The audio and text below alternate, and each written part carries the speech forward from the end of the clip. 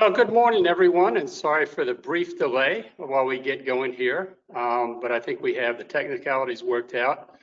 On behalf of CAAR, I would like to call this meeting to order and welcome you to our virtual May general membership meeting via GoToWebinar. To begin today's meeting, please stand where you are and join me in reciting the Pledge of Allegiance. I pledge allegiance to the flag of the United States of America and to the republic for which it stands, one nation, under God, indivisible, with liberty and justice for all. Thank you for that. A little bit different, isn't it? Now we will be moving on to the approval of the minutes from our March meeting. The minutes were sent to you via email and are also available in the handouts section in your GoToWebinar toolbar. Are there any additions or corrections to the distributed minutes? If so, please submit your feedback using the chat box in the upper right-hand corner of your screen. We'll wait a moment for any responses.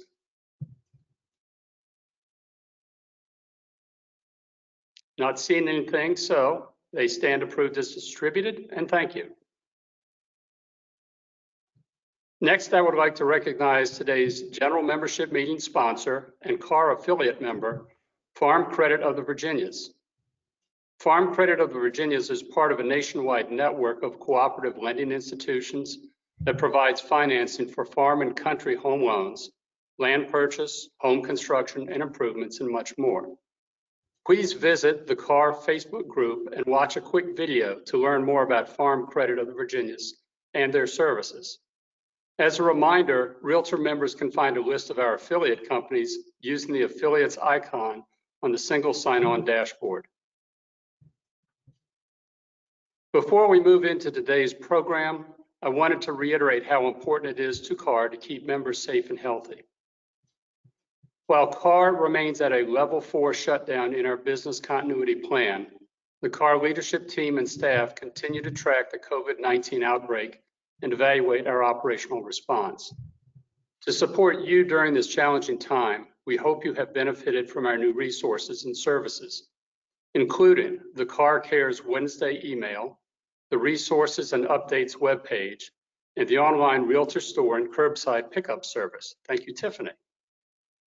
In an effort to support our local community, I am pleased to share the results of our 2 blood drives, which were a co-partner effort with the Blue Ridge Home Builders Association. We donated 83 pints, and this is a tremendous success. Thank you again to all members who participated and who donated. Now, as you know, the meaning of home has been redefined by this pandemic. The role that each of you play and the role that the Realtor organizations will continue to play is more important than ever. I hope many of you participated in the virtual 2020 National Association of Realtors legislative and executive meetings last week. The conference sessions were created to help you and your business during these turbulent and uncertain times. While all the information was beneficial to members, I want to highlight some key takeaways, including advocacy efforts and member support resources. NAR's advocacy team has been working on our behalf more than ever. Their determination to ensure realtors are represented have resulted in various wins, such as the passing of a $2 trillion economic stimulus package, which had various benefits for realtors, including unemployment eligibility for self-employed and independent contractors. In light of the challenges presented by COVID-19 and its impact on the real estate industry, NAR is taking steps to support members through these uncertain times. The Right Tools Right Now initiative, which was activated once before in 2009, makes new and existing NAR products and services available complimentary or at a significant discount. The Right Tools Right Now program includes products, resources, and services from all areas of the association, including webinars to manage your finances, education courses to expand your skills, timely market reports, digital tools, and much more. NAR CEO Bob Goldberg recently announced NAR had recently provided more than 100,000 members access to $10 million worth of services as part of the Right Tools, Right Now program. NAR understands that access to healthcare options may be top of mind for members. Telemedicine is playing an essential role today as we navigate uncharted territory and the need for virtual healthcare.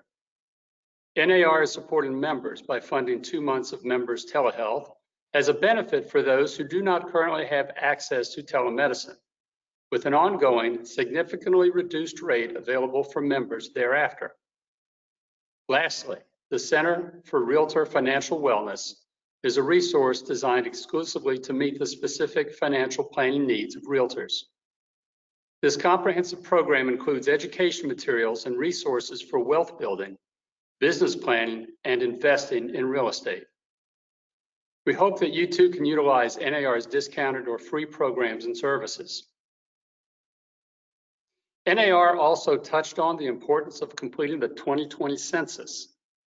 The census provides critical data that lawmakers, business owners, teachers, and many others use to provide daily services, products, and support for you and your community. Every year, billions of dollars in federal funding go to hospitals, fire departments, schools, roads, and other resources based on census data. If you haven't already done so, please complete the 2020 census and encourage your clients to do the same. Just as NAR said, you are defenders of the home front and you are a pivotal role in restoring our economy and establishing a new normal. While we navigate this challenging time together, I remind you to continue to be a good neighbor, because that's who we are. CAAR is also committed to supporting members regardless of where they are in their career. In 2019, the Operations Master Group executed a comprehensive new realtor onboarding campaign, which included various email communications, in-person classes, and training videos. To encourage new members to complete the new realtor onboarding campaign, the board approved a new realtor incentive where members could receive a 50% rebate for their second year of CAAR realtor dues. This is a $170 value. The incentive not only saved new realtors money, but the activities in which they participated supported their success in the first year of realtor membership. I'm pleased to announce we had 14 members complete the first round of the new realtor onboarding campaign. You will see their names on the screen. I would like to say congratulations to the following members for completing the campaign and receiving their $170 rebate. You show great drive and promise to be a successful realtor in our real estate market, so keep up the good work. The new realtor onboarding campaign will continue to be offered, and staff is currently working on adapting the 2 in-person classes to be offered online. While you may not be a new realtor to CAAR, you may still benefit from watching the onboarding videos, which are hosted on CAAR's YouTube channel. They are a great refresher on CAAR's benefits, services, and platforms. To continue the conversation on ways to be a better and more professional realtor, I have asked Ann Burroughs, a fellow board member, to encourage members to achieve the National Association of Realtors Commitment to Excellence, or C2X endorsement. Ann, I'm going to turn the meeting over to you right now. Thank you, Tom. Good morning, everyone. So a little about C2EX. It empowers realtors to really evaluate, enhance, showcase their highest level of professionalism. It's not a class, it's not a designation, it's not a certification. It's what they call an NAR endorsement. And it's really designed to encourage participation in all levels of the realtor profession. Best of all, it's completely free, and right now it can be completed 100% online. Normally it can't, but right now it can. So to get started with your endorsement, you have to log into c2ex.realtor. You can see that on your screen right now, and take one of the 11 assessments to measure your proficiency in various aspects of professionalism, ranging anywhere from customer service to the use of technology. So then what it does is the platform generates a customized learning path and recommends tasks and resources to enhance your individual skill set. Now keep in mind though, the journey doesn't end here, because the Commitment to Excellence program evolves continuously as industry standards and best practices evolve. So as new content, reference, and resource materials are added to the platform, realtors who have earned their endorsement will receive a notification that will invite them to come back and keep their skills and knowledge up to date.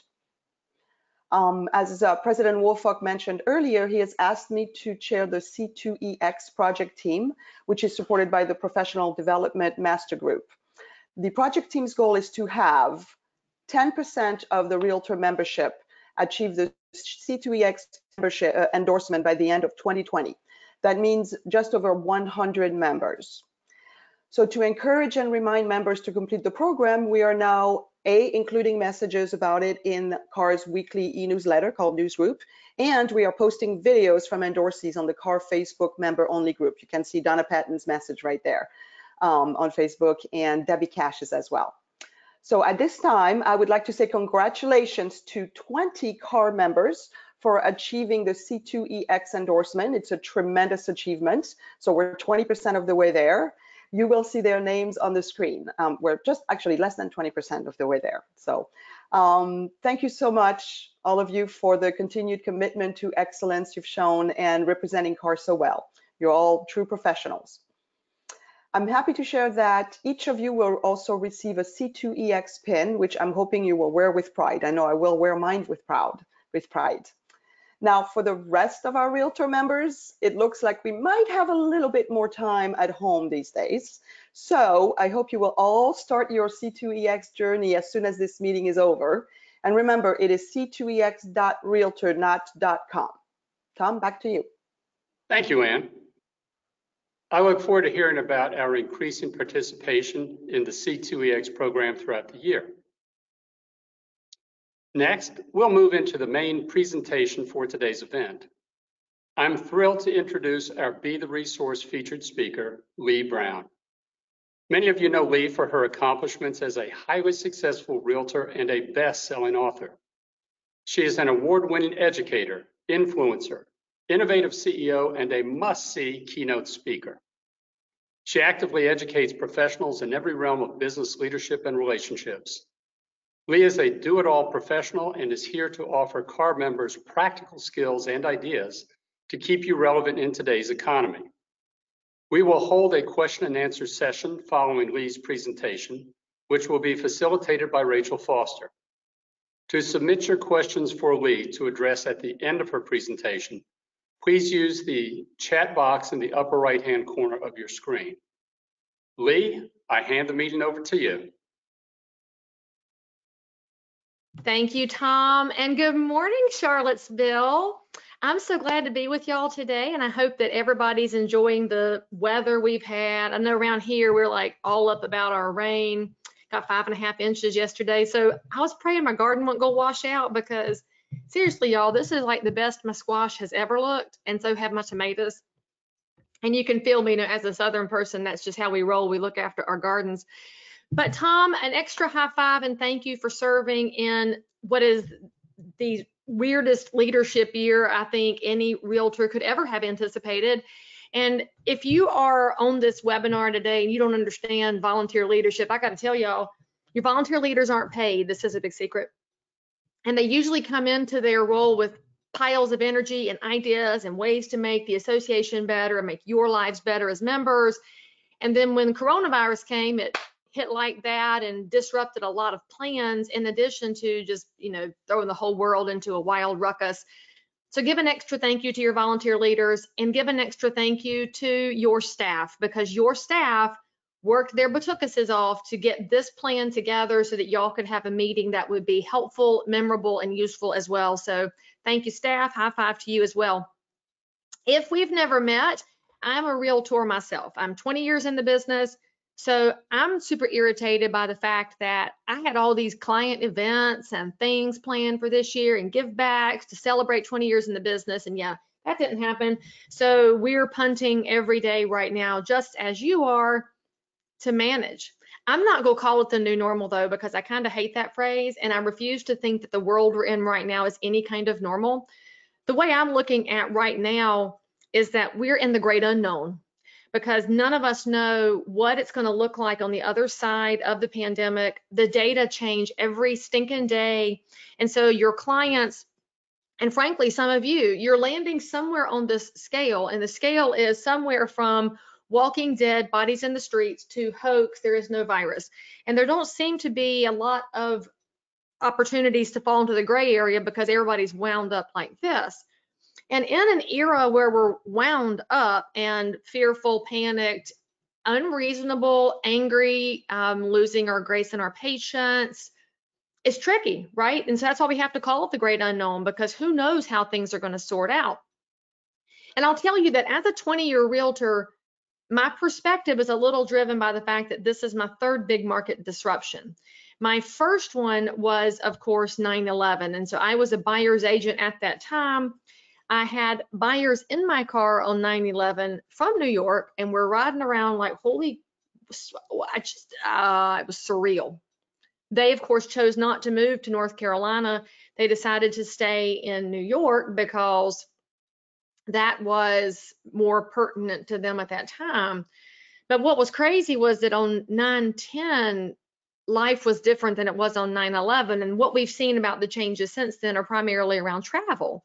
You might be young enough to not know what travel was like before TSA. Tom and I are old enough to know we used to could walk in an airport and chill out and go say hey to somebody. Can't really do that now without getting people yelling at you and tackling you down to the ground. In fact, our favorite thing to do in high school, we would go down to the airport in Charlotte and we would just walk in and go to a gate and act all surprised to see somebody and act like we were welcoming them home and we didn't know them, just to mess with people. But can't do that now, although we should be able to mess with people. They need a sense of humor. But anyway, my second big market disruption was the Great Recession. And many of you lived through that as well. And if you were a realtor during the Great Recession, this time frame has given you a lot of heartburn, unrest, because it feels like we're in another big, ugly spot. But I want to remind you of something. That was a structural recession. It was caused by bad money planning, by the mortgage tranches.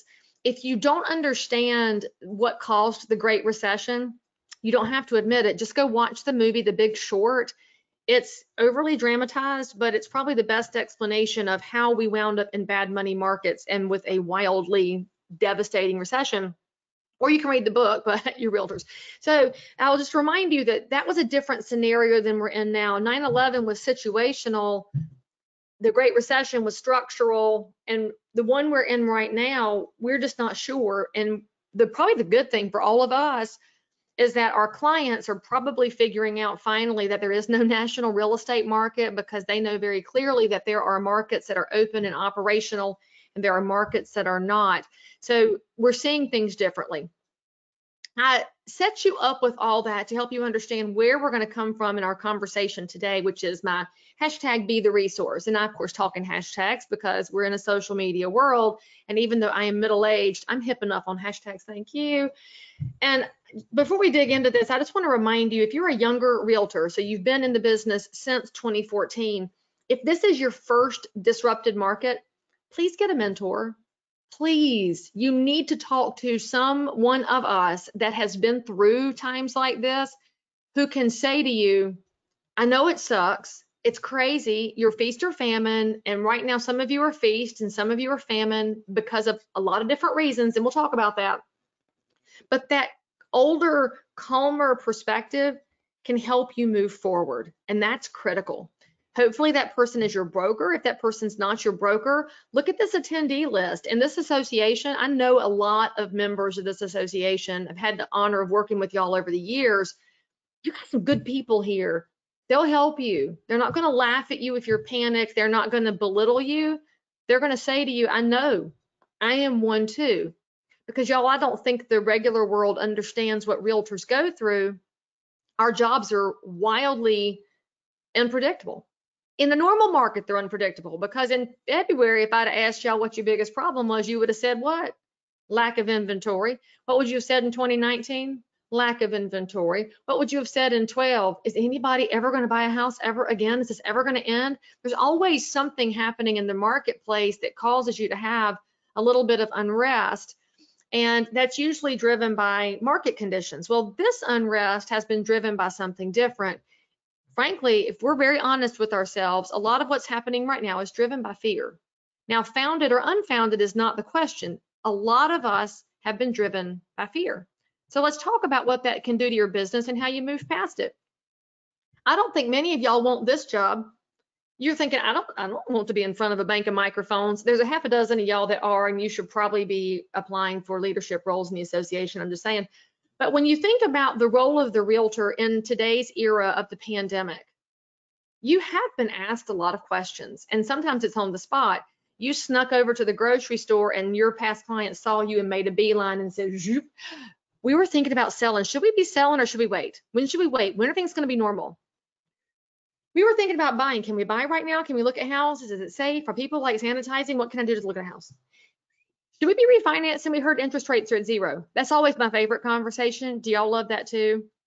Yeah, the price of oil went to 0 and people are like, why isn't gas free? Because economics and math. So anyway, you're going to be receiving questions, and I'll tell you that part of the reason people come to you is because they have an expectation of how you deliver things. Think about how you deliver information on a listing appointment or buyer consultation.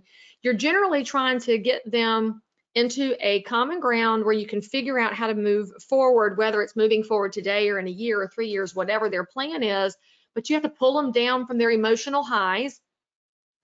We have to buy a house. Oh my God, we got a new job. Oh my God, we're pregnant. We have to buy a house today. Oh my God, we're going to be homeless. You're like, all right, here's our plan. Here's our time frame. Oh my God, we got to sell the house. We're going to relocate. We found the house, new construction, said our house is going to be ready in 30 days. Oh my God, we got to sell.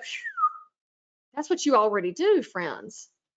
So let's think about what that means in pandemic time and how it becomes something that makes your business look different on the other side of the great unknown, different in a good way. Right now, the media is feeding a lot of fear and panic into the marketplace. And I don't care which side you're on, whether you're on the Walking Dead end of the spectrum or the hoax end of the spectrum, doesn't matter.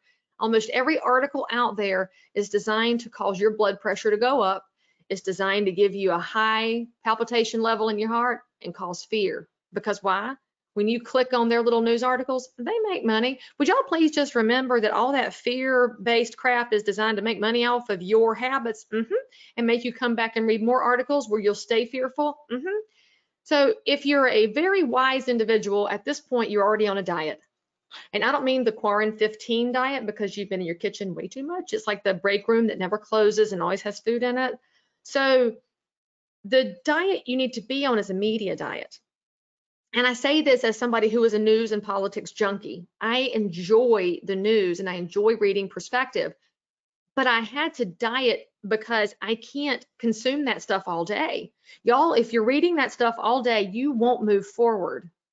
And then it's hard for you to give that amazing counsel that you're so well positioned to give to keep other people calm and focused on whatever the best outcome is for them. So I'll tell you right now, I do my devotion first thing, and then I do the news. I check the headlines, see if there's something I need to know, and cut it off. If my friends start posting articles on the Facebooks, I know it's time to turn off the socials too, because anytime sharing happens, I have to ask myself where the sharer came from and what their source is. I also do not read the news at night anymore because that just was keeping me from sleeping. So I beg of you to do the same thing. For you to be the most effective realtor giving the best counsel that you can possibly give, wherever you are on the spectrum, you need that calm and focus. So where do we get it? Well, we get it from good information. If you've not been hanging out on your CAAR page with coronavirus information, this is where you should go, not the mainstream media.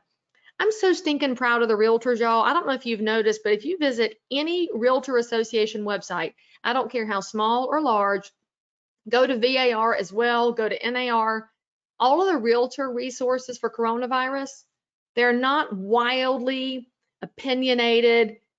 No, it's all facts. Boom, boom, boom. FAQ. Here's what to know. Here's the CDC guidelines. Here's our rules for showings. Here's this. Here's that. Here's SBA. Here's PPP. Here's unemployment for you.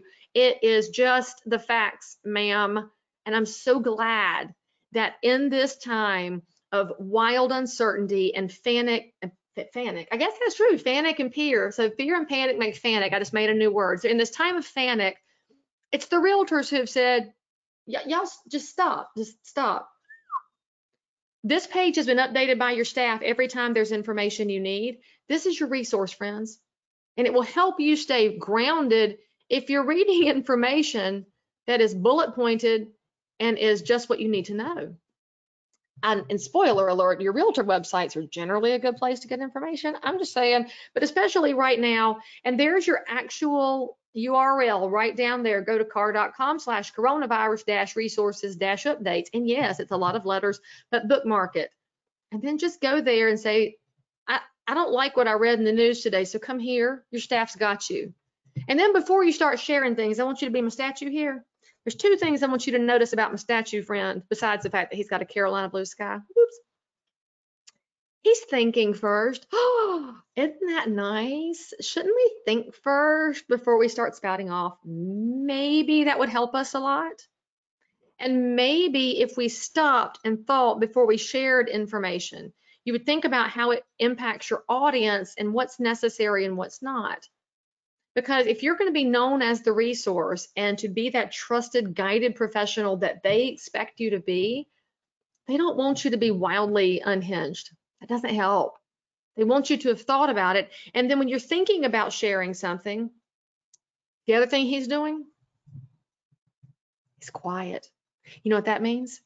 He's not making comments in wild threads, typing in all caps. Sometimes if you find yourself reacting to the point where you're typing like this, you just need to hit backspace about 25 times and say, I feel better for typing it. I'm going to let it go, because one wildly unhinged comment is probably not going to change anybody's mind. Just a little observation for you there.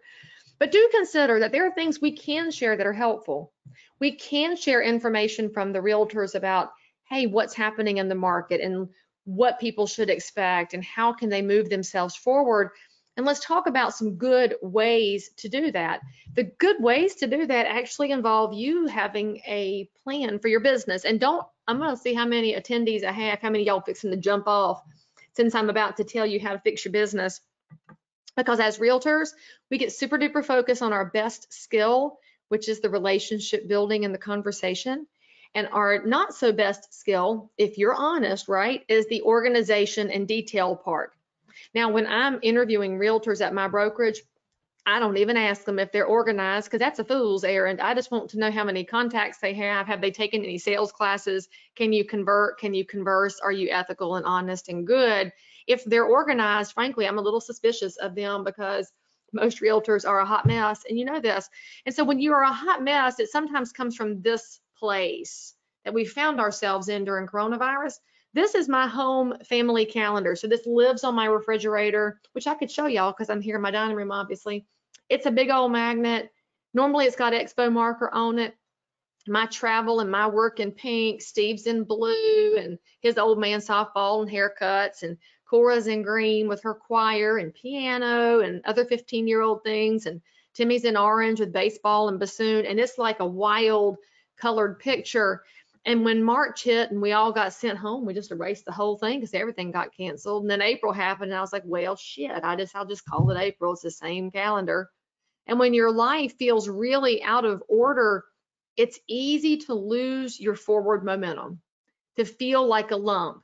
And even if there's things you need to do, a lot of realtors have lost their motivation to do it. You're getting it done, but it doesn't feel right because this is not your normal world.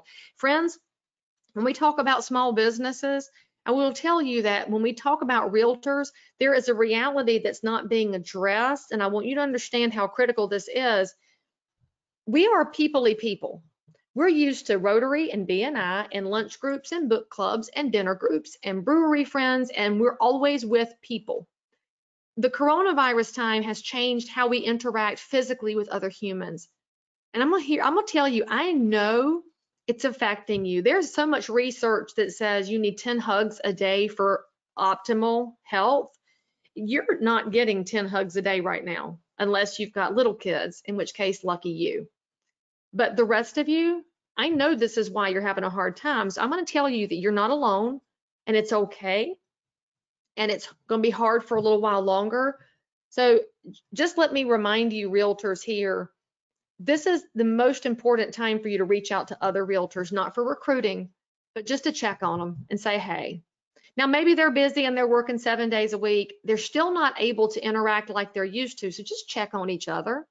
I love our profession. I love the people in our profession. And when we all have this kind of a mush going on in our lives, we can support each other in a way that external people just can't. But what I'll tell you is that when your life gets mushy, even if you've got some business stuff going on, you've probably got kids in your house and your spouse is now your coworker, and frankly, you're tired of your house and here's how we respond to that in 2020.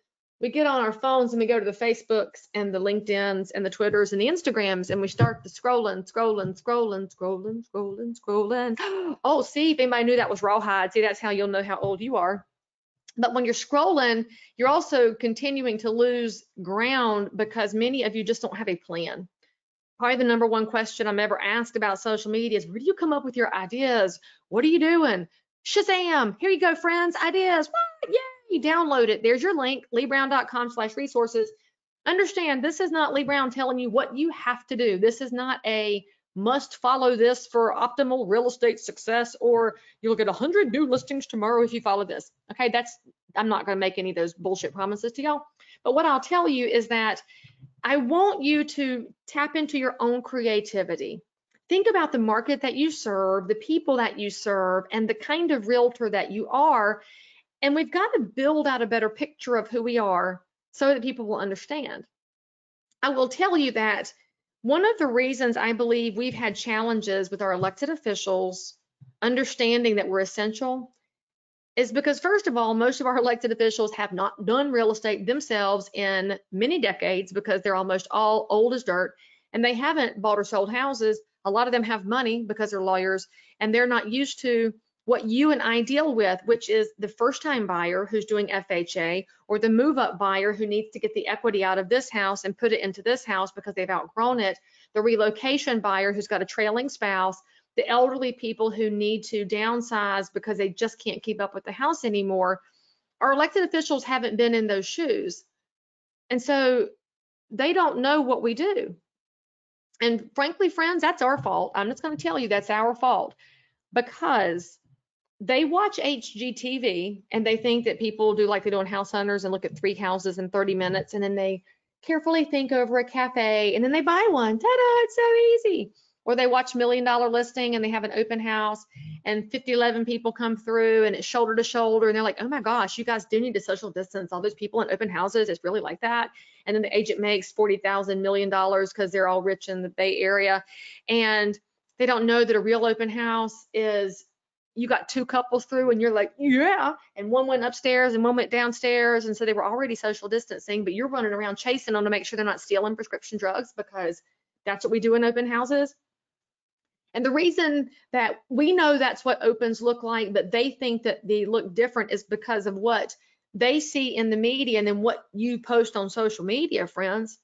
When y'all are posting opens, you're often like, I'm having an open house this afternoon from 12 to 2, and you're welcome to come by. And, oh, we had a successful open house, and you're pretty dreadful about it, to be honest, right? We don't often tell the truth. We don't say things like, look, if you're going to have an open house, put the prescription drugs away. I'm just saying. We don't tell people that at this open house, there will be 2 realtors for safety. So y'all just be cool when you get here and don't try to be sneaky. We haven't told people about our jobs. We haven't given them the inside picture of all the things that we do that make us successful and that make us indispensable to people. We do more than dress up and drive around. And so we need to help get that point across. And so with the social content list, I want you to think outside of what you've always been posting. Now, first of all, I have to do my mama hen with the long bony finger of shame about what not to do. Now, first of all, y'all just heard me tell you to quit posting what everybody else posts. And I probably should write on here, if y'all post that stupid Staples easy button one more time, I'm gonna drive up to Charlottesville and find you, because our job is not easy.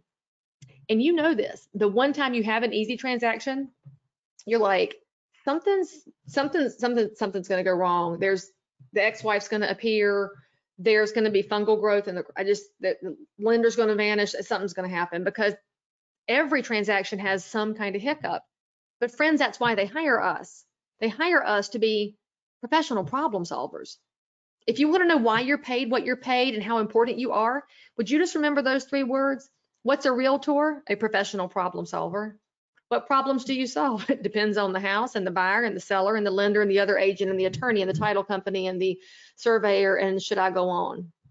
Because it's very intricate what we do. I do think our elected officials would have understood us differently had we explained it better, but hopefully we'll move into that space as we come out of the great unknown here. But when I tell you about staying away from those static virtual tours, I'm talking about the ones that realtors have used for a blue moon of, I have 20 photos of this house. I'm going to insert them into an app and it's going to stitch them together, and then somebody can hit play and ta-da, we have a virtual tour. No, that's a slideshow. And if you're young, you don't know what the sound of is. But a lot of the members over here do. Y'all remember the Kodak carousel, and you got trotted into the living room after Thanksgiving lunch, and your aunt and uncle wanted to show their trip to the Grand Canyon, and you had to sit on the couch and watch it because your mama said, that's my sister, sit down. I mean, I enjoyed some of the slideshows, but most of them, no, because it's boring. It's not dynamic. So why don't you replace the idea of a static tour with a dynamic tour? And what I'm talking about here, as I tell you how to fix your what not to do, is if you can see my camera, you'll see I've got my phone up, and now you know I'm cheap because I have the iPhone 11, but I did not get the Pro because I couldn't stomach an extra $1,000 because I'm cheap. So if you're going to do a showing of a house or a tour of a house, you can do it like this from your computer if you are a stay-home person, or from the house if you're able to go to a house. Your face isn't in this, it's your voice. You're the VOG is what we call it in speaking world, the voice of God. And so I'm standing here talking, I'm going to walk the buyer through the house like they're in my hip pocket. If I'm in the house, obviously it's easy. I'm going to walk through and act like I'm showing it. And you know why that works? Because y'all are fun showing houses. You are insightful, you are smart, you are helpful. And the public needs to know that that's what showings look like. Showings aren't just the realtor standing at the door saying, please make yourself at home. No, you're walking through, you're like, hey, did y'all know this kitchen has soft closed drawers? Yeah, your kids won't slam the door anymore. Oh, look at this little cool thing over here. They had a shaker trim. Oh, check this out. And then you're like, I see a stain on the ceiling. Let me make a note. Let's ask the other agent what the scoop is there. Because that's how you show houses. You're pointing out pros and cons, and you're delightful. But then on social media, you don't look delightful, you look boring. And so if you're taking somebody through the house like this, you're like, well, Leigh, how do I do that from home if I'm not ready to go show? Easy. Pull up the slide deck of your photos for a house that you know, and then cut your video on and page through the photos and say, now here's the living room, and what you can't see is that fireplace is wood burning and gas logs, so you can go whichever way you want to go. It's pretty cool. Now look at this. What you can't see in this kitchen is that there's under cabinet lighting because silly me, we forgot to cut it on for the pictures. And that's where you can really be telling somebody, as a realtor, I want you to notice things. It's so powerful, y'all, and it's not perfect, right? You're not thinking about some expensive videographer with the soaring angles and the beautiful lighting. I mean, you're the power in your business. I think some of you just forget it, or you're afraid to let the public know how great you are. I don't know why y'all have become your worst critics, but just stop it. And I'll also remind you that as you're thinking about your social content, now you're already thinking in a more dynamic way. Remember that talking about real estate-y kind of things like historically low interest rates doesn't really encourage anybody to talk to you. They're like, oh God, here she goes again. So it's not about you knowing things, it's about how the things you know can impact the people that you know. We'll talk about that in a second. And I'm going to shake the long bony finger of shame again here. If realtors don't stop bitching about other realtors, I'm going to lose my mind. I have been so ashamed of our people, y'all, in the last 60 days. How many realtors are shaming other realtors because they're in different places on this spectrum. They're saying ugly things about realtors that are working, when we have a lot of single mom realtors that if they don't work, their kids don't eat. And I think they're doing it safely, the ones I know. And you have some that aren't ready to go out, and they've been shamed for believing fake news, and everybody's got different things. Maybe they have parents with asthma. You don't know all the things. So quit being so ugly. We shouldn't be doing that ever, but especially right now when everybody's in a weird spot. I'm just going to tell you that we're in this together, and I hate that phrase, but I mean we realtors. And as a speaker, and I know that Sasha Farmer is here, and you know she's a speaker and trainer too, and she'll back me up on this. When you have the opportunity to talk to people about real estate, they no longer think of you as a realtor. They think of you as the realtors. And it's not just those of us that have microphones, it's also you at the grocery store. People think that whatever you say is what all realtors do and say. And so if we want people to believe that realtors are ethical, kind, compassionate, competent, knowledgeable, smart professionals, then we're going to act that way towards one another. It's got to stop. And you also, I'll just tell you, in normal times, we haven't seen a lot of it right now, but there's been a lot of ugliness online about some of your suspects. When I see a realtor get online and say, I can't believe I got stood up again. I made this appointment and I changed my schedule for them and they didn't even show up. Yeah, you're telling the rest of your public who you are. So I know this might be a secret, so lean in close. Friends, when you put something on the internet, it's there forever. And when you type in all caps, that's hollering. And if you type something and post it and then delete it, there's this really cool thing called a screenshot. So you can't even escape it. So just think, be my little statue, right? But be kind. I just don't understand why I have to even say this. And I'm sure that y'all are the good kids because you're here on the webinar. So if you see one of your fellow members acting the fool online, I don't want you to respond in the comments. I want you to pick up your telephone and call them and say, hey, friend, it's me over here, Leigh Brown at One Community Real Estate. Hey, I saw your comment online. I just want to check on you. You all right? I mean, you sounded kind of aggravated. Need to vent? Go on and vent to me for a second. I got you, friend. Because your sphere might see that, and I don't want them to think poorly of you. Come on, y'all. We could help each other be better. And then people think differently of realtors. So here's how we're going to take that message and put it into content. I've got 10 buckets for you here. I want you to look at the calendar again, knowing we have 10 buckets of ideas. And every week you have 7 days. Saturday is probably your showing day or your gardening day or whatever your Saturday is. Sunday for me is worship and family. For you, that might be a work day. But of the 7 days in the week, I want you to mark out 2 days for whatever your rest looks like and whatever you know is a client day. The other 5, we're going to put them in buckets, okay? So in week 1 here, let's just say it's Monday, Tuesday, Wednesday, Thursday, Friday. That's your first 5 buckets. Second week, we have Monday, Tuesday, Wednesday, Thursday, Friday. So we're going to have 2 weeks worth of scheduled content out of these 10 buckets, okay?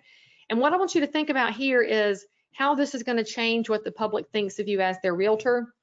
The first bucket is your real estate bucket, but I want you to think in terms of what's not icky. And by icky, I mean the things that we do that make people think we're used car salesmen, and y'all hate that comparison. So then quit saying things like the greatest compliment you can pay me is a referral to your friends and family, or crap like houses are flying off the shelves and we have record low inventory. That's not making anybody come and talk to you.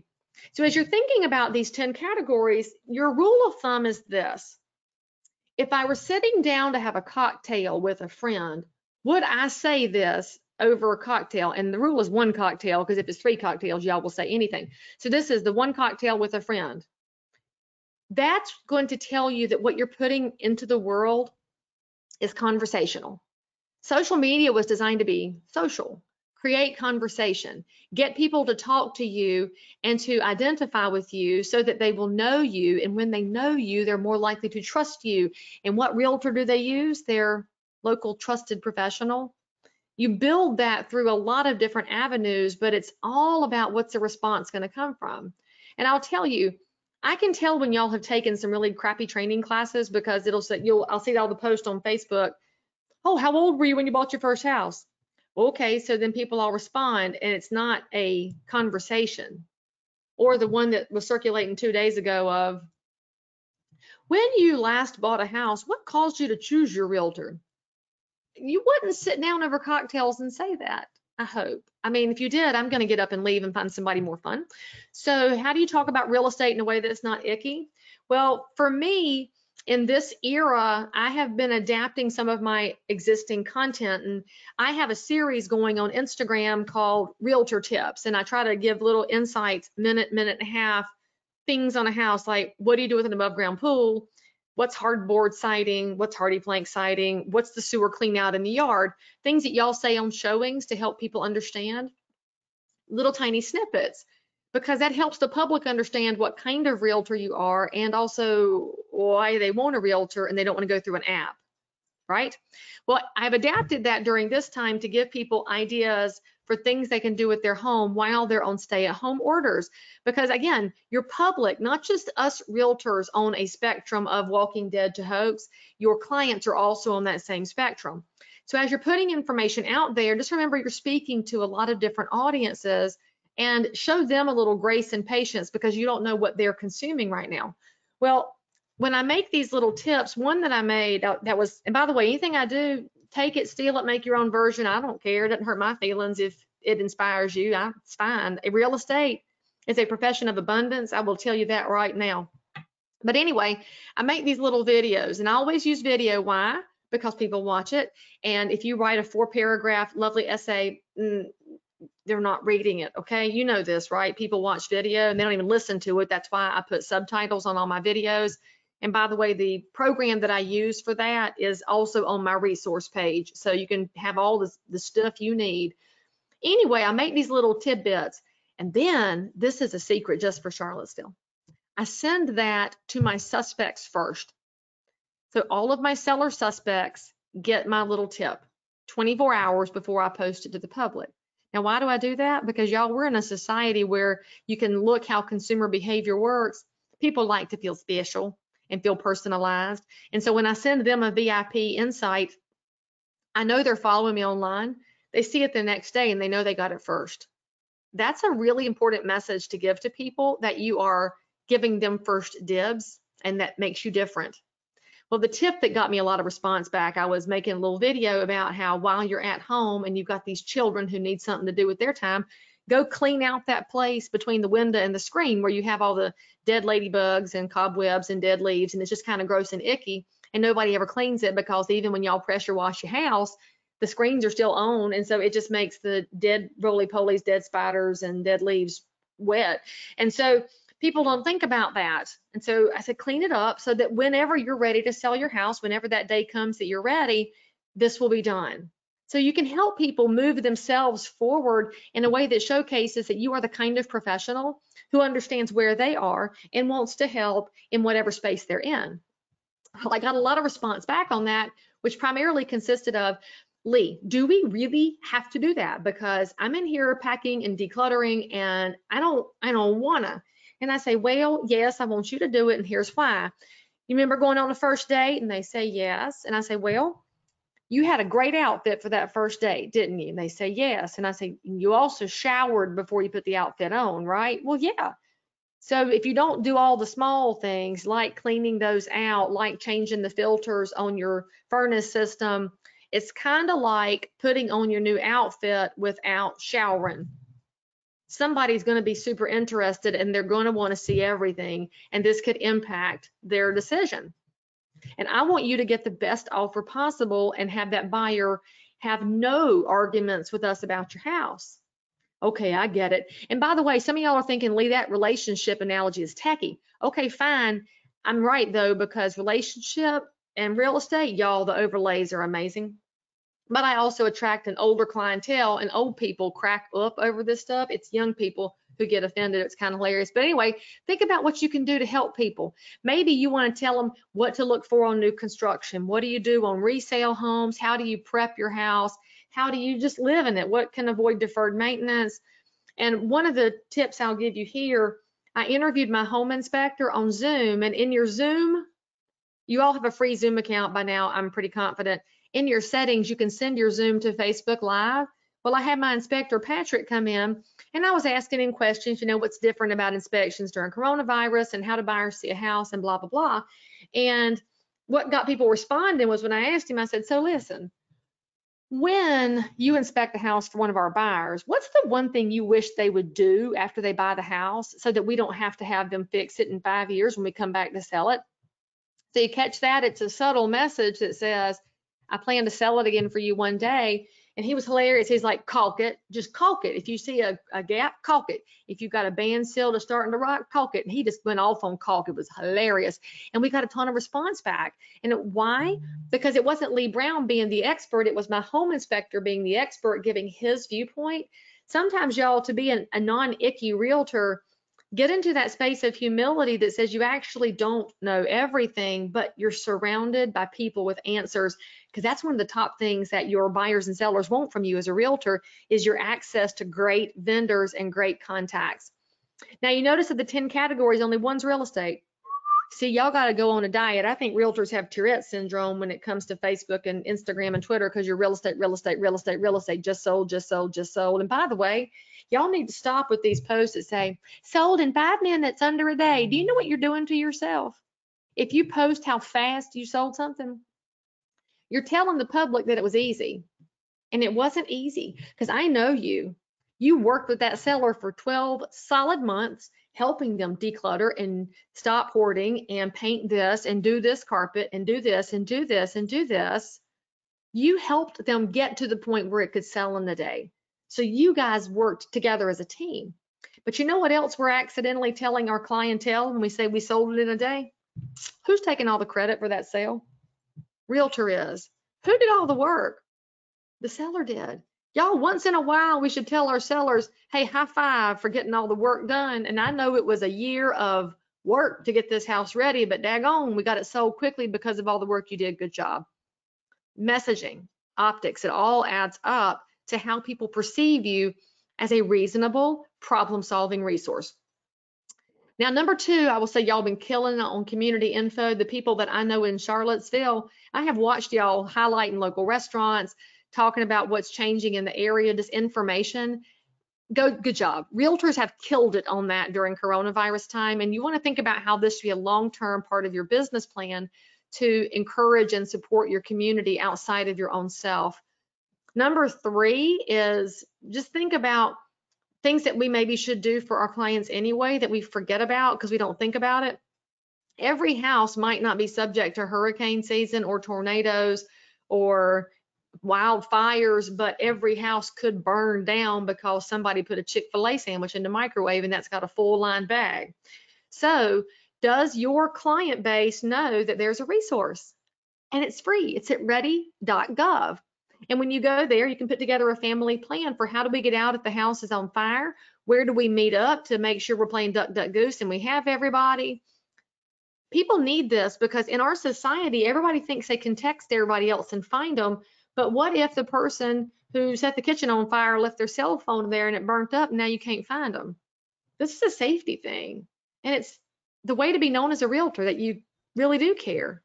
And you can put your little real estate message in there and say, whenever y'all buy another house, don't worry, we'll set up another plan. Just think about being more holistic, I guess, is the way to say it. And number 4, I'm just going to point out when it comes to politics, a couple of best practices.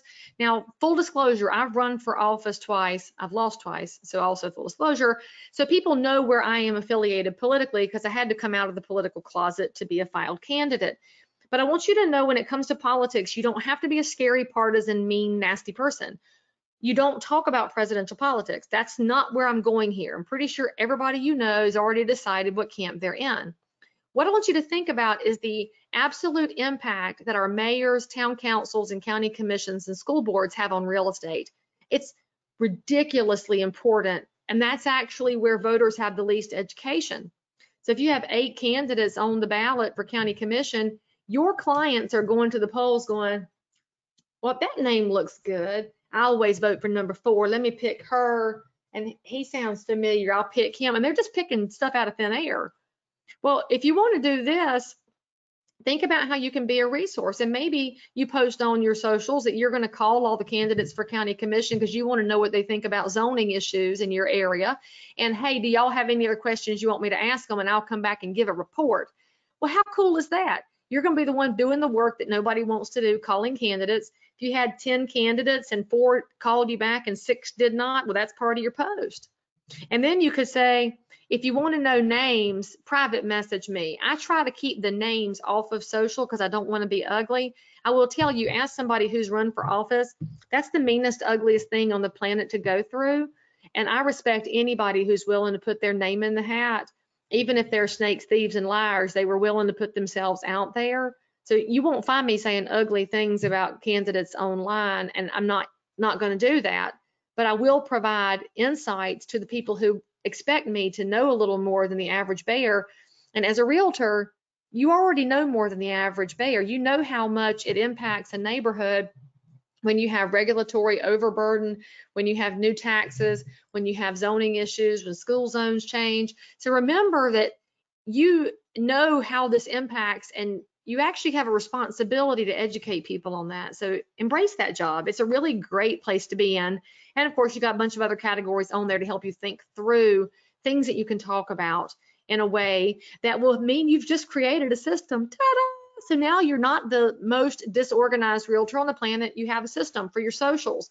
And I want you to look at it, do it for a month. Look at your plan between now and June the 21st.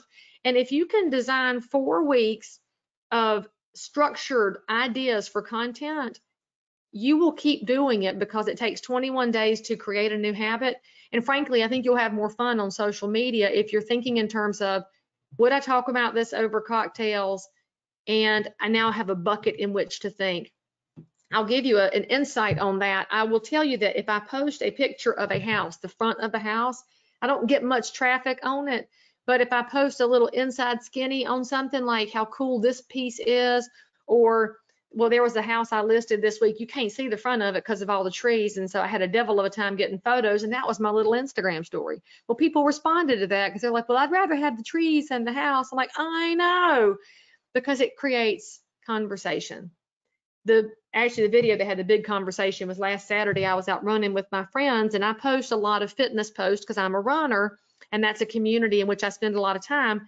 But we were running 15 miles, and on mile 15, there's this 6-foot-long black snake hanging out across the greenway, and a bunch of runners and walkers were standing there staring at him because they weren't going anywhere until he was gone. And I'm like, oh, I want to save him because blacks are good. And so I went down to pick him up, and of course, my girlfriend who I was running with was like, oh my God, oh my God, oh my God, what are you doing? And so she makes a little video and talking to him the whole time. And when I tried to pick him up, he got to moving off the greenway and was out of the way. And so, of course, I posted it about how, don't you all stop and talk to snakes. And it generated a ton of conversation, which was primarily, oh, hell no, or, oh, sweet snake, which it definitely 2 camps. But it gets people talking. All right. So now that we've got people talking, let's talk about your business and the fact that many of you are so smart. You're so good at the mechanics of real estate. There's a reason you're successful. There's a reason you sell as many houses as you do. And where do you keep all that amazing knowledge? Keep it right here in your head. If I emptied your head out, I would find so much. But you're realtors, and you're already arguing with me across the computer. You're saying, well, Leigh Brown, by the time I write down what I know, I could have done it myself. And I know you could have. I get it. I feel you on that. However, I'm going to remind you of something that you need to know here. You're going to die one day. I know that's shocking because we kind of act like right now nobody dies except for this one moment in time, but you're going to die too. And it's probably not coronavirus. It's probably a heart attack, brain aneurysm, or it could be a beer truck coming down a mountain that takes you out and you're gone. And because you're realtors, you'll still be working because we work all the time, which means you'll have a buyer or a seller in process. And then what's going to really shock you is that listing you have, the seller is not going to say, oh, Tom's gone. I can no longer sell my house. I must just stay put. No, he's going to say, oh, snap, Google. Oh, man, that's terrible. He got hit by a beer truck. Oh, man, he was a nice guy. And then he's like, well, what happens to my listing? And he's looking for who to call, and he calls somebody, and he gets Ann. And Ann says, yes, we're going to miss Tom. Moment of silence. And then Ann says, all right, so talk to me a little bit right here. When's your last showing? Well, if Tom kept everything in his head, the seller's like, I don't know. You had any offers? I don't know. What'd y'all come up with this price? I don't know. And Ann goes, Jesus, take the wheel because Tom didn't leave me nothing to help this guy. When it lives here. However, the flip side of that is when you become the organized person. It's when you become the person that says, okay, this is how I roll. I don't know if y'all can see my camera or not, but what I'm showing, if you can't see it, is my yellow sheet here for incoming sellers. And this gets filled out whenever somebody says, I need to sell my house. My next question, those of y'all that have heard me teach, you already know what I'm about to say. I next ask them, may I ask you a few questions? And they say yes. And now I can ask them anything. Well, this is what I asked them. I fill out this sheet, and this lives in their book, where I have a lot of checklists. And so I go to my seller appointment and I show them all the checklists. And they're like, what's that? And I'm like, it's all the things we're going to do at some point to get this house sold. But just understand these checklists are living. We're forever finding a new something we got to do, and I will adapt it and roll with it. And we're going to take care of you as best we can because this is very uncertain. They're kind of shocked because most realtors just walk in with a pretty slick and say, I'm the best realtor and here's 6 comps and yay. And I walk in with checklist after checklist and they're like, dang. And by the way, my buyer ones look like this. I got my bag of folders below me. My buyer ones are blue. And if you're curious, my system for organization, I use these little clear 2-sided folder holders so I can see the information here. And I don't like the texture of manila because I'm a weird tactile person. And so that's like a start, right? We've got our intake sheets for buyers and sellers. I'm making those available to y'all, by the way, if you want that. So let's talk about a system that you all need right now, and you need to build it. So get your pencil and paper or ink pen, whatever you want to use. We're going to build a system. Right now, we're going to workshop. How about that? Get your money's worth out of CAAR today. Get my piece of paper here too, so I can make sure I stay on track. And the system we're going to build is one you already do all the time, because you have every one of you in this call, unless you've never listed a house, you have overpriced a listing. It just happens. And I'm not thinking it was malicious. It's because markets are fluid and pricing is fluid. And you have to always say that to people because they get very married to a price. And then unfortunately, you realtors get married to it because you think that your pride is on the line if the price was wrong, but it's not. Markets are fluid and pricing is fluid, which is why you generally show them your house is going to sell ish around here. Here's a range. Give them a ballpark, especially in the great unknown where we don't know the final outcome of what's going to happen to our markets.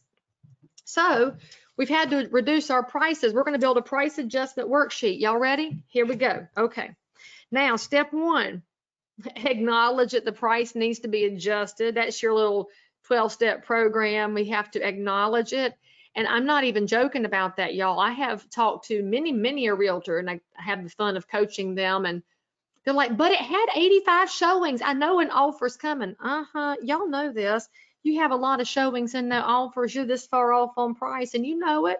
You have to stop listening to your emotional attachment and listen to the logic. You knew all along. All right, so that's step 1. Step 2, we're going to call the seller. And we're not going to text them. We're not going to email them. We're going to call them on the outbound call. Okay? Look, it's amazing when you use your voice. Even you millennials make outbound calls. And you're going to say, hey Tom, hey, it's Leigh Brown with One Community. How are you? Good, yes. So I'd like to set up a time when we can meet by Zoom for about 15 minutes and talk strategy. I could do it this afternoon at about 4:15 or so, or tomorrow morning I could do you first thing at 8 o'clock. Does that work?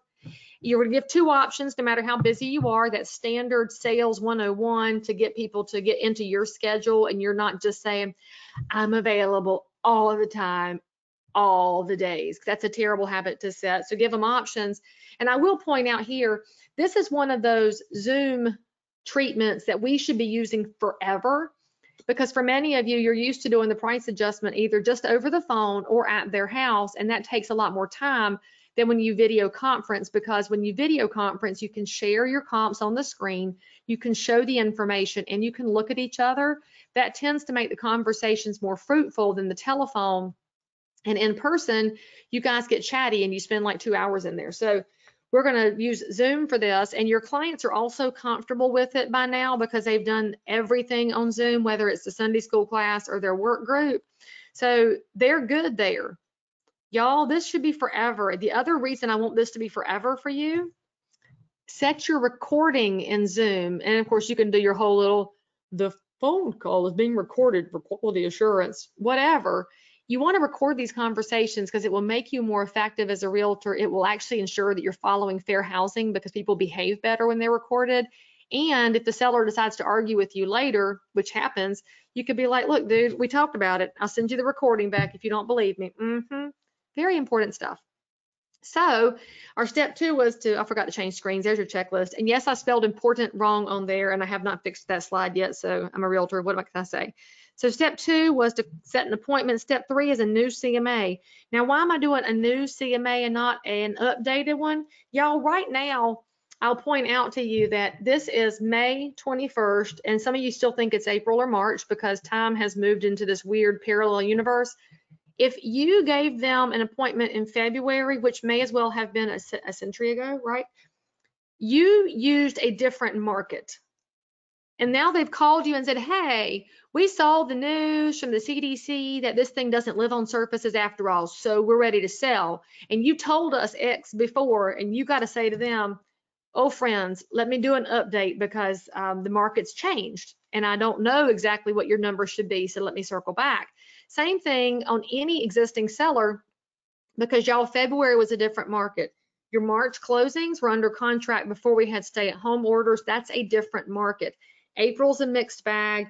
May is mostly coronavirus era closings. June and July are going to tell us the story. Have we gone up? Have we gone a little bit sideways? Did any part of town go down? What do our days on market look like? What's our volume change?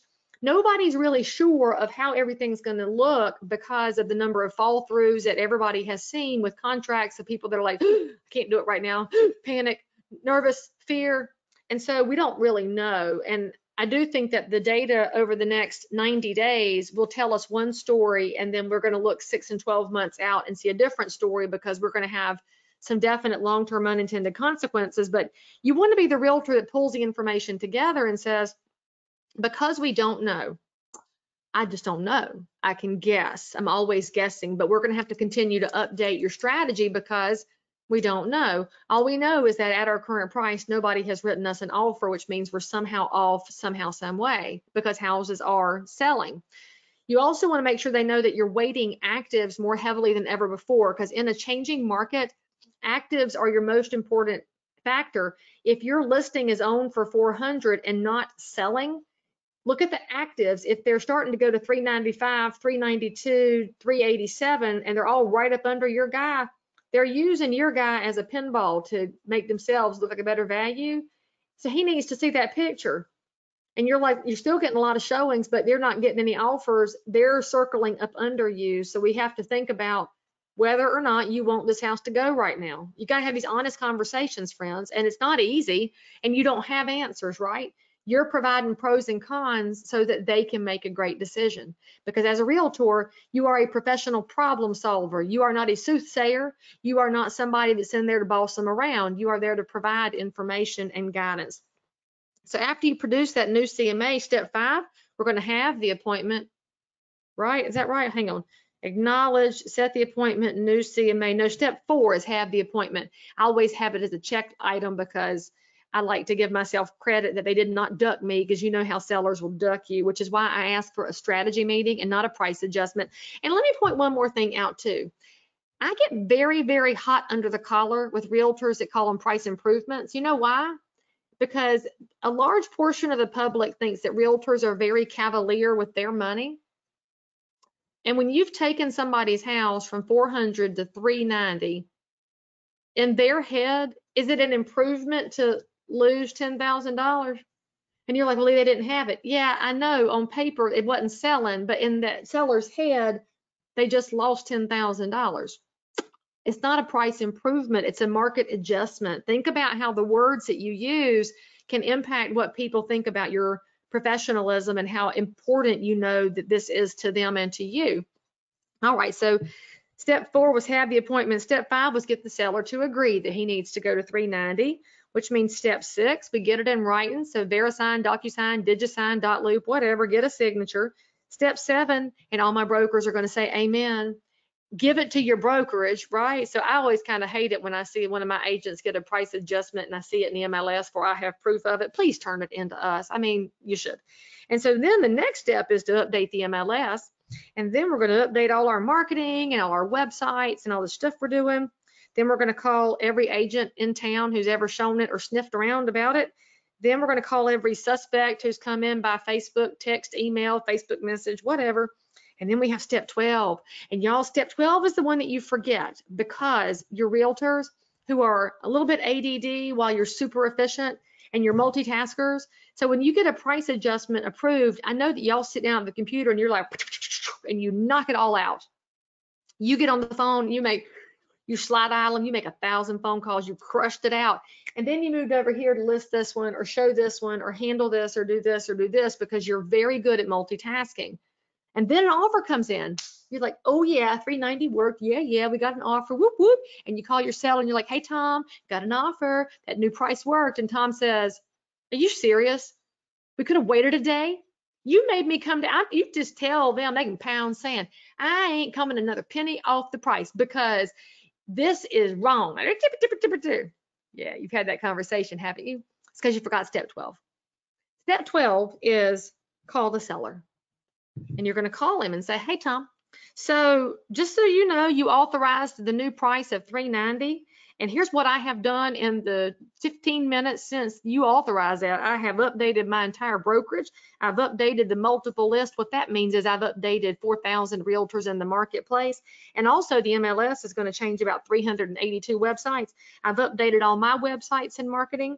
I have called every agent in town who has shown your house or sniffed around about it. I've reached out to every suspect who's come in through any of our marketing channels. And we have done a full scale press to make sure people know. So I will let you know as soon as I have anything further. And then, friends, when that offer comes in, Tom does not think that you forced him to negotiate against himself or that he should have waited a day. He now sees that the offer could absolutely be a result of your very hard work in updating the marketplace. We just forget to tell people how hard we work and how much intricacy is involved in this. And so I'll tell you that as you jotted down those 12 things, some of y'all are thinking, but Leigh, I do a sign writer or I do a Facebook ad. Cool. Make sure that you empty your brain out and make it yours, because each one of us does business a little differently. That's the beauty of real estate. We're highly competitive and we're also highly personalized. And that's the coolest thing about this business. So figure it out your way and then go to Google Docs or to Microsoft Word or to Pages and go to find a checklist template and just type this over, save it as a price adjustment worksheet, and Shazam. You just took something out of your head and made life easier. And I'll point something else out to you here. Once you get that checklist done, you've got to do some more because there's a lot of intricacy to our business. And with the agents that I coach, my general advice is they do one a week.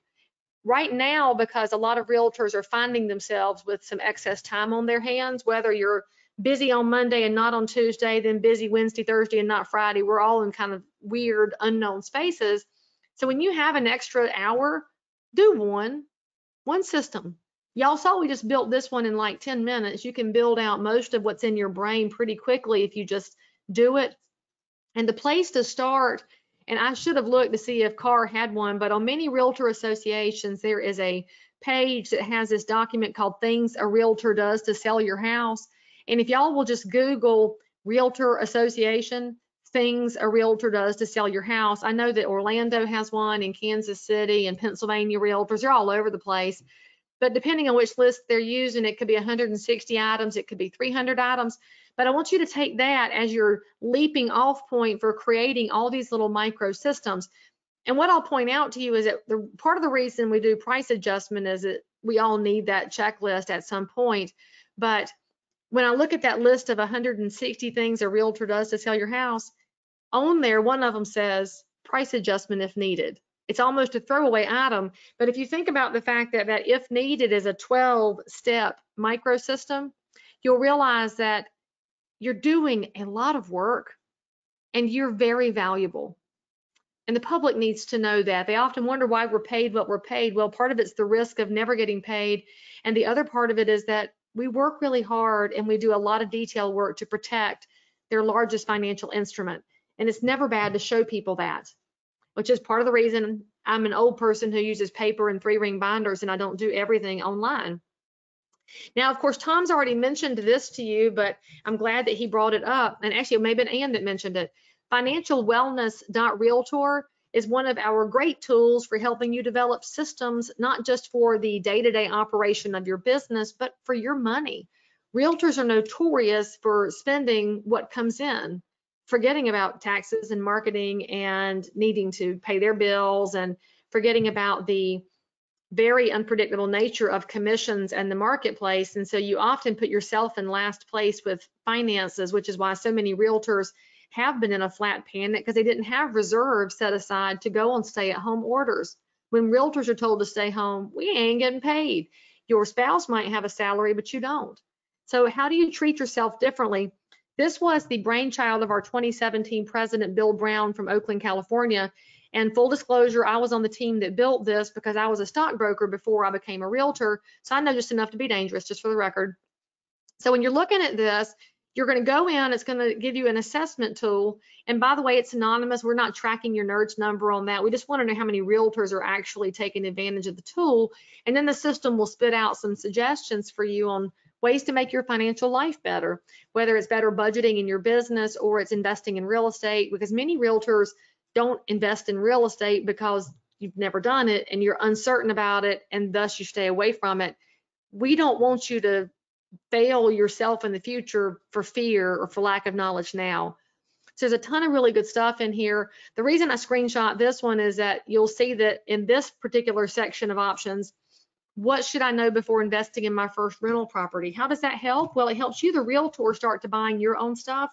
But it also means that when I talk to this buyer about primary residence, I'm going to also talk to her about investment. You should have a standard policy to talk to every one of your incoming prospects and suspects about not just primary, but investment. Because in today's world, the equities markets have been slightly volatile and caused a lot of heartburn and fear. And your client base perhaps would be interested in some diversification of their assets, but they don't know how, and they don't know you can help them. So if you start telling people, I can help, you'll be surprised how many of them will be interested. There's also information on here about second homes. When you're in a university market, you're going to get questions from parents about second homes. And I will tell y'all, if I were in a university market that weren't a suitcase college, we have UNC Charlotte here, but that's not really a normal university like UVA is a bigger university. You've got probably parents that are not going to want their precious pumpkin to live in the dorm even when school comes back. So now would be a wonderful time to be talking about buying investment properties for your pumpkin to live in for the future, because we know anything about parents of today, they are lawnmower parents, and this is a great opportunity for you to speak to their fears in a way that encourages them to make good financial decisions too, because I love my rental properties. So anyway, financialwellness.realtor, which means, you know, I'm going to tell you about this. Y'all are killing yourselves quickly and slowly, depending on how your spending habits go, because you know all 16 digits on that credit card. You know the security code and the expiration date by heart. That's dangerous, because that's what leads to impulse purchases on Instagram. And then you buy stuff from Chinese companies that never send it to you. Then you forget that you sent them the money and you never got the stuff because you get really impulsive. If you know all the numbers on your card, call MasterCard and say, hey, I was at the Harris Teeter and I dropped my card in the produce, and because of coronavirus, I ain't picking it back up. Send me a new one. They will send you a new card. It won't impact your credit score. I'm not talking about canceling accounts. I'm talking about getting a new number. And then what will happen is all of your auto pay things will start kicking out, and you'll be like, oh, snap, I forgot about that. I didn't know I signed up for that. That was a monthly recurring and didn't know about that. You'll start wiping it out. And then if you're smart, you'll leave that card across the kitchen and get up off your butt and walk over to get it before you're going to make a purchase. The minute and a half it takes you to go to your pocketbook and come back could be all it takes for you to slow your impulse purchases. I can't tell y'all this enough. Realtors are very ish with their own money. And that's what causes you a lot of heartburn and fear and concern. And you've got to think in terms of being a business owner who needs reserves and who has a budget and watches your outcome and inflow like a hawk, which means you need 2 credit cards. You need one for your business and you need one for your personal. And I'll point this out to you. One of my realtor friends, and he gave me permission to use his name. His name is David Zeitz, and he's in Lumberton, North Carolina. I have been complaining at David for years about this, and he finally listened. During April, while he was at home, he went through and eliminated over $670 in monthly charges. And he just wasn't paying attention to it because as a realtor, he's making enough money to keep paying it. And he felt sick and he's fixed it. So be smart, friends, be smart. There's nobody but you can manage that money. So now let's talk about your database for a minute because, oh, I got 5 minutes. Okay, I'm hurrying, Abby. Okay, database, clean it up. A lot of y'all are digital people hoarders, and you're almost as bad as the people on Netflix that are living in hoarder houses. It's a mental illness. We know this. In your database, it's almost an illness because as realtors, you were trained from day one to go to an open and get somebody's name, phone number, put them in your database. When do they get out? That's not a database that's going to do you any good. That's just a collection of names and emails and phone numbers, and they don't know you unless they're savvy enough to stalk you online and you're now creating good content. So I want you to think about your database instead of being a hoarding of as many people as possible. Who are these people? Are they mine and do I love them? I want you to think about this in terms of deepening relationships, which we all would probably say is the best outcome of the stay-at-home orders during coronavirus is the amount of time we've spent building relationships that had gotten neglected because of our very busy lives. So the first thing you have to do is figure out who they are. And I mean, like, who are your people? It's not 8,000 names in your database. It's not 1,000 people on Facebook. Your people will see you in the grocery store with your hair in a ponytail because you didn't have time to fix it, no makeup on, wearing yoga pants because you needed a gallon of milk, and make a beeline for you anyway. They're like, oh, hey, oh my gosh, so glad to see you. They will never social distance. They will always hug you because they don't give two rips about rules. They give a rip about you. And it's not that many, y'all. Your circles are never as big as you thought. And there's research that tells us this. It's from a British researcher named Dunbar, because it's Dunbar's number, who has been investigating how many relationships the average human can handle. And his number is 150. It's a range of 100 to 200, but we landed 150. And I know y'all are arguing with me now and you're thinking, Leigh, I can manage way more than that. And I'm gonna tell you, you can't. Because if you found out about it on Facebook, they're not your people. If you saw that their mother was in hospice, if they're your people, you know about it because you're in constant touch with them. And if you find out on Facebook, you might be in tier 2 or tier 3, but they're not there. These are the people you do life with. And you don't just know them, they know you. And they don't think of you as a realtor, they think of you as their friend, and they know you're a realtor. It's a different way to think about things because it's these people. This picture gives me so much hope because this is coming back again, right? 5 friends sitting together, no devices, not even an Apple Watch, because the one dude with the watch, it's an analog watch. People still own those, I guess. They're making eye contact with each other. They're loving each other. And that's what your 150 will do. When you look at the 150, it's the people that you can't wait to invite over when this is done, that you can't wait to go out to supper with. And I'm going to challenge you to go ahead and set something up. Maybe it's for July 4th. You're going to have a cookout at your house. Call them today and invite them. I'm going to have a cookout. I want something positive to plan ahead to. Will you please come? They're also going to be glad to plan ahead to happier times. And if you get there and you're not ready or they're not ready, all right, punt, move it to August. But give yourself something on the other side of the pandemic that will give you hope and a good outcome, because that's going to have a major impact on your business. When you're talking to people, ask them if they want your real estate emails. If they say no, ask them what they wish you'd put in it. I will tell you, that's why I started putting my cooking videos in my newsletters, calls, and talking to my 150. They said, we don't care what you're listing. We want to know what the ingredients were for what you fixed for supper the other night. And when I made that change, because I got good feedback, my open rate jacked. I mean, it's as simple as asking for feedback, and it's the 150 that will tell you what you need. They're not going to lie to you because they love you. You also want to pay attention here to what their needs are. Do they need you to bring them supper? Do they need you to pop over and check on them? We need to lean heavily into the humanity right now because there's so many of your friends and neighbors that are lonely and fearful, and just your voice on the phone could change their day. So just ask them if they need anything. And then if you want to make them laugh, just ask them if they know where there's toilet paper right now. People giggle about that. And if you're asking serious questions, ask them where there's good meat, because that's the new supply chain getting disrupted. So with that being said, I didn't leave y'all a ton of time for questions because I'm a rambler and I think everybody already knew that. So if you have any questions, pipe them into the chat or the question block. And while I'm waiting for you to type something in over there, I'll remind you again, Ann and Tom have already told you this, but I'll tell you again, nar.realtor/RTRN, get your ePro for free, get your At Home with Diversity half price. And by the way, the brand new At Home with Diversity debuted day before yesterday.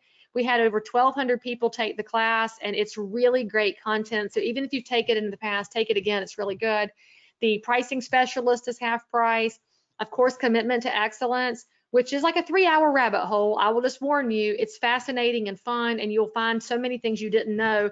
I'm a realtor education junkie. I teach all the time. I thought I would cakewalk, and I kept getting hamstrung, and I was like, oh snap, got to relearn, and that's really fun.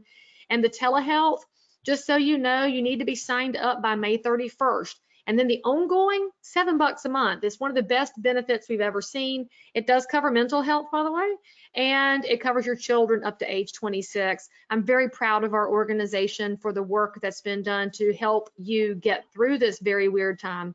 And if you want all my free shit, there's where it's located. Text the word kicktail to the number 555-888. It's the easiest realtor number I could come up with.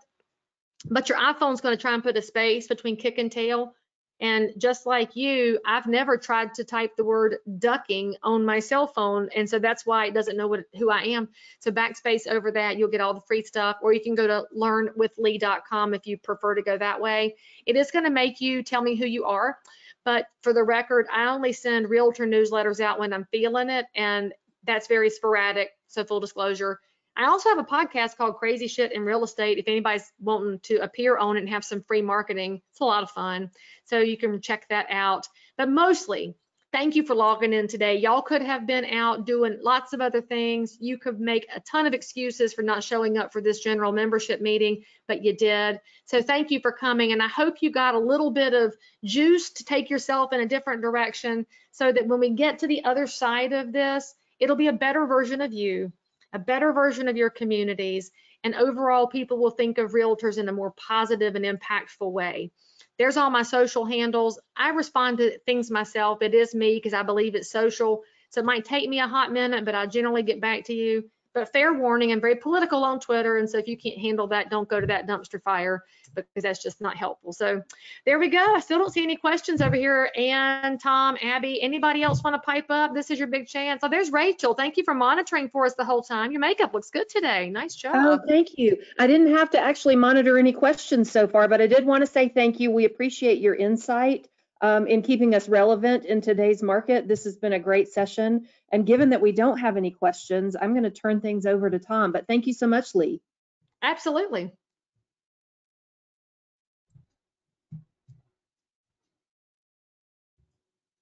Tom, we can't hear you. You're still muted, Tom. There we go. Now you can hear me. Leigh, I just want to tell you, that was a fantastic presentation. And more so than just the fire hose of information you gave us, it was just the attitude, the emotional level, the enthusiasm, the energy behind it. It means a whole lot. And especially in the conditions we're all working in right now, just thank you. Thank you for being here and thank you for what you do. Okay, it's Rachel? Absolutely my pleasure. We're all realtors. Yes, we are. Yes, we are. Okay. Rachel, you probably had one of the easiest Q&A facilitations we've had yet. But if anyone still has questions, go ahead and pop them in the box there. Otherwise, I'm going to move on. I will tell you this, that today's session recording will be available on CAAR's YouTube channel. And you can reference that again, or share it with a colleague.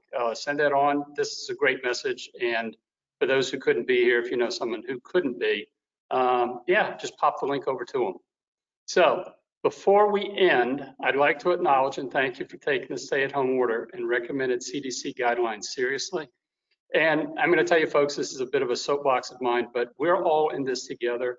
And we have an image to uphold, and part of that, especially right now, is the safety and security and health of not only ourselves, but also our clients and customers and the public at large. So be aware that the nuisance, and I'm going to call it a minor nuisance, of having to put on gloves and wear a face mask and wipe down surfaces, it's so important because we're fortunate that here in Virginia, we can still pursue real estate. There are some states that cannot. So anyway, I'm going to get off my soapbox now. And to conclude the meeting, do we have any new Realtor members to be introduced today? If we do, I'd like their name and brokerage to be entered into the chat box in the upper right-hand corner of your screen. If we have new members, we'd like to recognize you. I'll give a few seconds for that. Okay, do we have any new affiliate members? Same thing, if we have some affiliate members, would you please put your name and the organization you're affiliated with in the chat box? Okay, I'm not seeing any affiliate members, that's fine. I'd just like to say thank you again for coming. Again, Leigh, thanks to you for your presentation and being with us this morning. I hope everyone had a great day and got a lot out of it. And at this point, I'm going to say this meeting is adjourned. Thank you again.